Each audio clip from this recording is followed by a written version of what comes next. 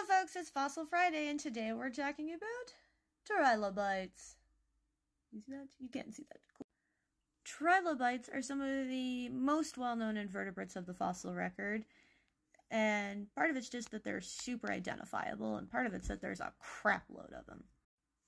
Trilobites turned up in the Cambrian explosion and lasted all the way until the Permian Great Dying.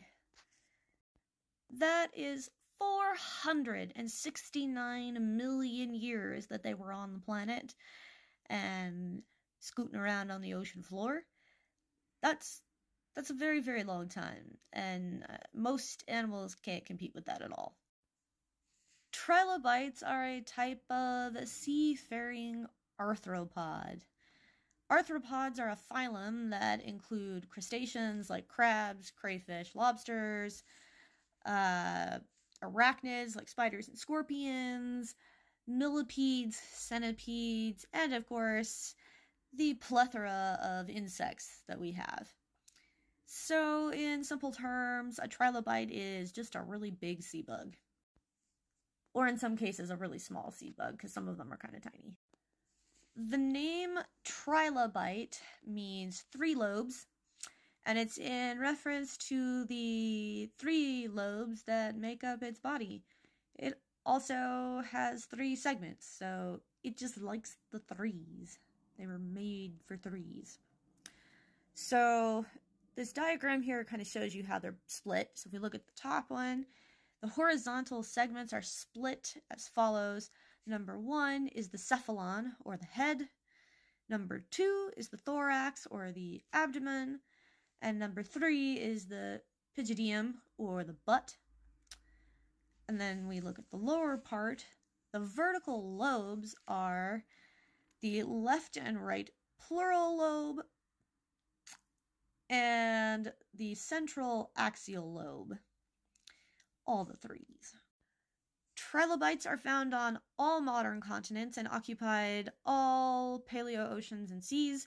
There are thousands of known species, and because they appeared and disappeared quickly and left behind hundreds of molts, they make excellent index fossils to help us relatively date rocks. This photograph shows representations of 10 orders of trilobites, just to give you an idea of how big this group really is. So 10 orders that are broken up into like 500 genuses or something insane like that, which are then broken up into thousands of species. There are a lot of trilobites. There are also tons of immaculate specimens from various quarries around the world, including the Burgess Shale in Canada. There's a really good one in New York that I can't remember the name of off the top of my head, but both of these have got soft body preservation. There's lots of other ones. There's one in Australia. There's Sirius Passet in Greenland. There's one in Russia. There's a couple in China. These guys are everywhere, and there are some really good Lagerstättens in the Cambrian Wheeler Shale of Utah, where I got this little guy from. So there's tons of places you can go to find trilobites. I mean, this one came from a public quarry in Delta, Utah. So if you want your own trilobite, go to Delta, Utah.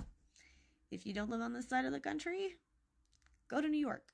If you don't live in this country at all, like I said, there's tons of places that you probably could go to get one. So, trilobites, man, they're cool. Hope you guys learned a little bit about trilobites, and I will fossilise later.